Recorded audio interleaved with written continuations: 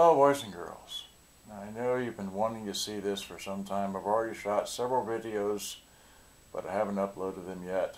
I've showed some pictures. I'm trying to show it Sunday, January 28, 1334, 37 degrees, Dallas, Yahoo. Okay, so here I want to go through the pictures I took of this radio as I have one now. Okay. So here's the front of it, all right. Here's the FM stereo end, if you will, and then here's the back. And I want to point out that this has a battery cover. Takes 8D batteries, and up here it's got your line in left and right, which is 3.5 millimeter mono or 1/8 inch jacks. They're left and right specifically. That's line in and that's line out. Okay, and there's no antennas, all right, none whatsoever. Okay, so no antennas. And while I'm here, well, I got another picture. I know I do. All right, so here's the battery compartment. It's kind of dusty. It's just dirty, dusty. Okay, it's got a good, nice foam there to it for the battery cover. Here's the that's what it is. It's got world voltage. It does have a switch inside the battery compartment, so you can change it to 220 in case you wanted to run it on that, but I don't need it. Alright, so here's the, this is the tuning end. There's only, all you can see is a tune knob, and that's it. Okay. And here's the bottom. You know, it's got some scratches. It's been places, you know. Alright, and then here's the top. Again, now this is the model that has this has the treble, bass, balance, and volume, as well as a 5-band equalizer. And then over here you have your standard pause, stop, fast forward, rewind, play, and record. And over here you have your AFC on and off, and then your mono stereo.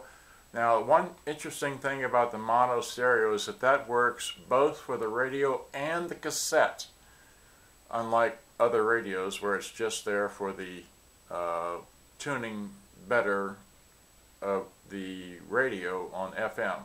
Okay, this also has a tape, which is your off position, and then auxiliary input, and then radio, it has FM, medium wave, shortwave, and shortwave 2, shortwave 1 and 2. So it says multi-band up there. All right, so moving along, here's another picture of the top. Okay. You know what, let me go back to the front. I took a picture of the front, but I didn't zoom into that. Wait, okay, yeah. Let me point this out. This has a power level meter which works, but only at a high volume for it to come on. So, and there's your headphone jack, which is a 3.5 millimeter stereo headphone jack, and here's your plus or minus 10 decibels, 100 cycles, 700 cycles, 3 kilohertz, 6.3 kilohertz, and 10 kilohertz. All right, the 10 kilohertz you really can't hear too well, but the rest of them you can. That's just, I don't know. That's just me. Maybe I'm losing my hearing. Okay, so I'm back. That, the bottom, the top again. Okay, here's the back. These are the way the screws come off when you take it apart. So take those 6 screws there. When I cracked it open, it was rather dusty inside. You know, like that. Okay. Then here's another picture when I lowered the back down to get a picture like that. Notice the flat 300 AM cable, but we'll get to that in a moment. Another picture. Okay. And then here's the just a picture like that for my reference, so I know what goes where or where it came from. And then here again, this is the power lead that plugs into right there, as I discovered later. Okay. And then here I unplugged it, so I took a picture again. You never can have enough pictures. So here it is with the back of it there. Here's a good picture of the woofer.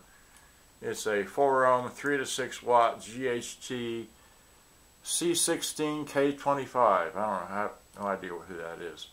Now here's a flash picture of the amplifier board. Okay, here's a flash picture of the tuner board. And then here's a flash picture of the equalizer board and the power level thing. And I didn't take enough. Well, Again, here's the amplifier board. Here I removed the amplifier board, and then here there's more plugs on the amplifier board to unplug. So I took pictures. This here right in the center, this bar right there, that is the recording bar switch. I cleaned that. Okay.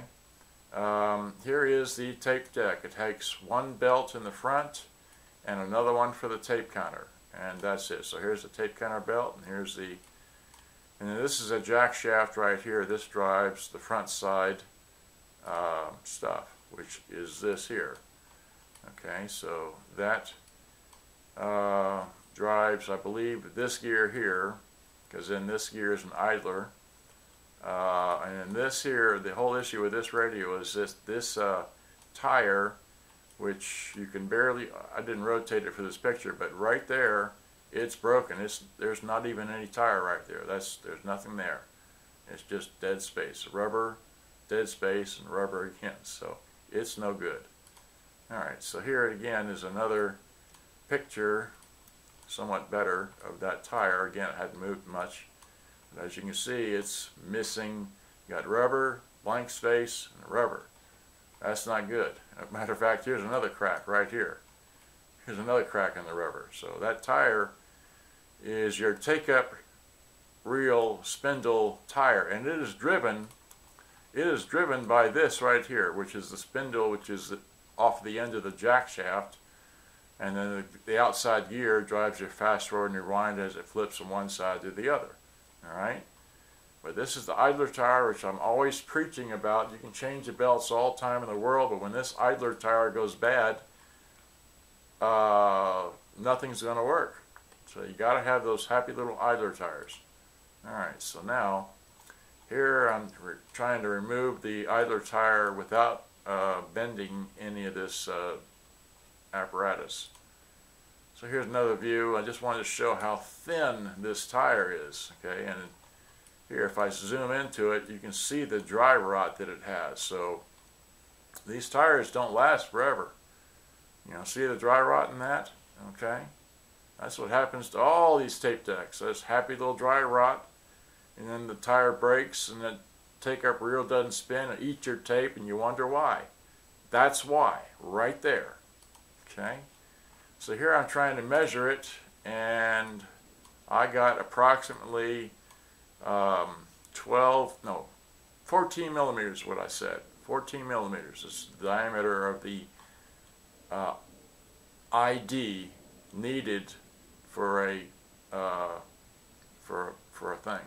tire. I found one. I tried an O-ring.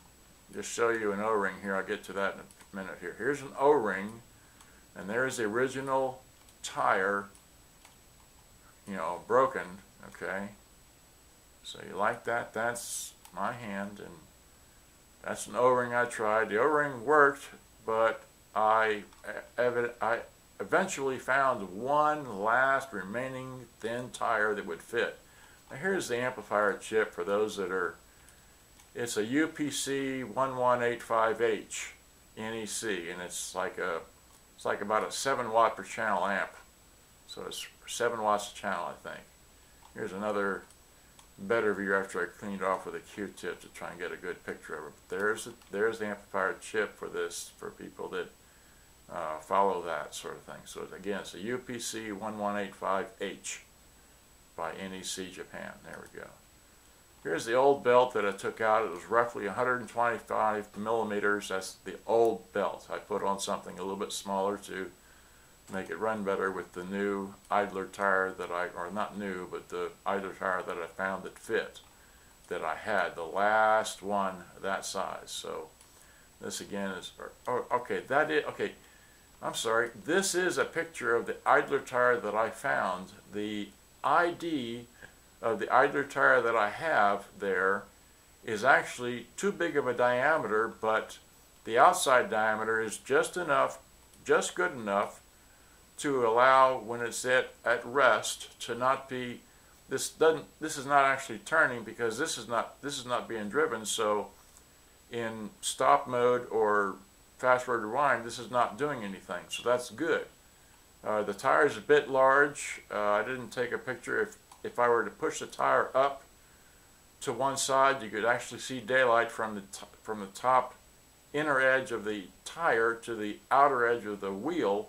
You could actually see daylight, but that doesn't affect it because all we're interested in is doing is transferring energy from this spindle here, which is driven, to the tire, and then back over here to the take-up spindle. That's all we're interested in. So if it's got a little extra free play back up in here and not touching anything, it don't matter. Just as long as it works, it works. So that's what we did here.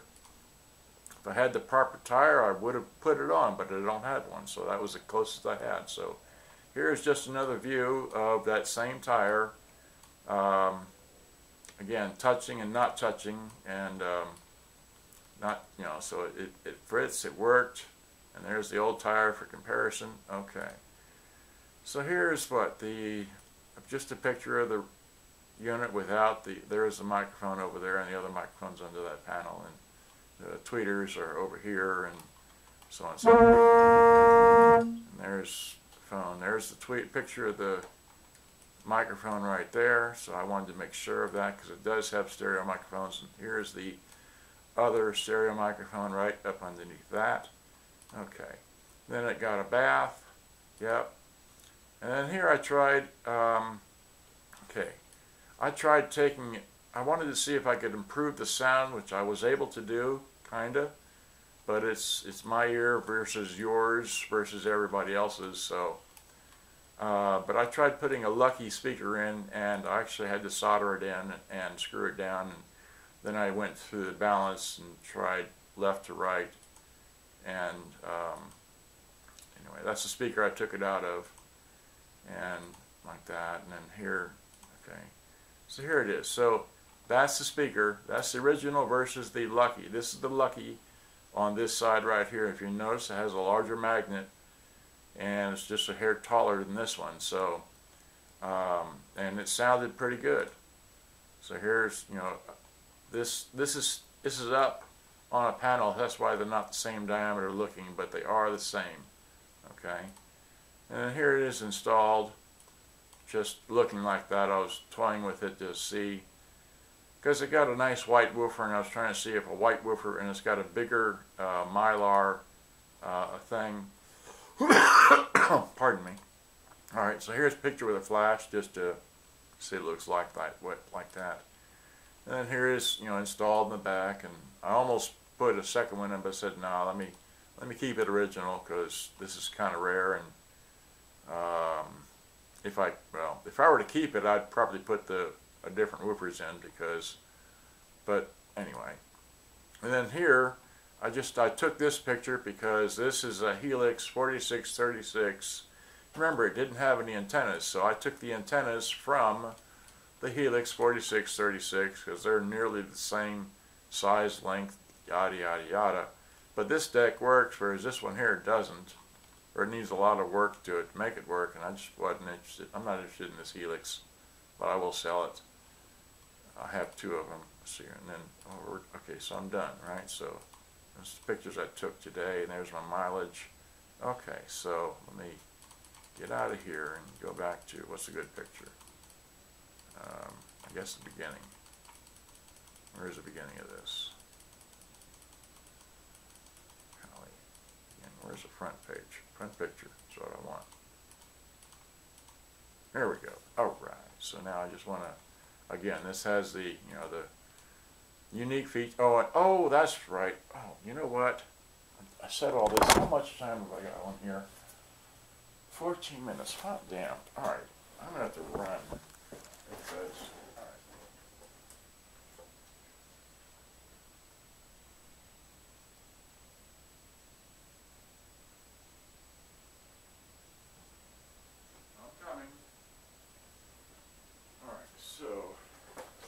all right. I'm back. I'm prepped now.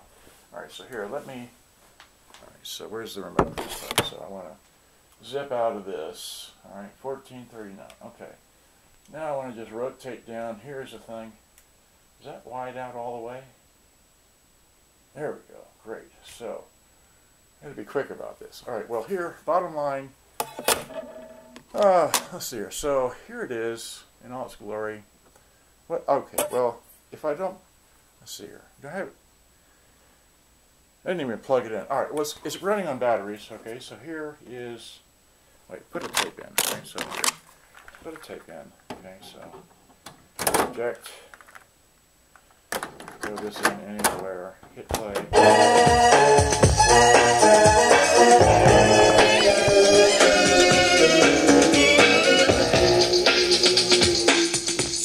Alright, I'm going to sell that song. Let me throw this in. How much time I got on here? I can't see the little thing in the window. 15:38, because when it gets to 16 minutes, I got to shut this off.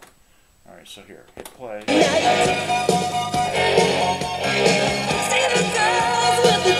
Alright, so that works. Cassette works. The radio works. The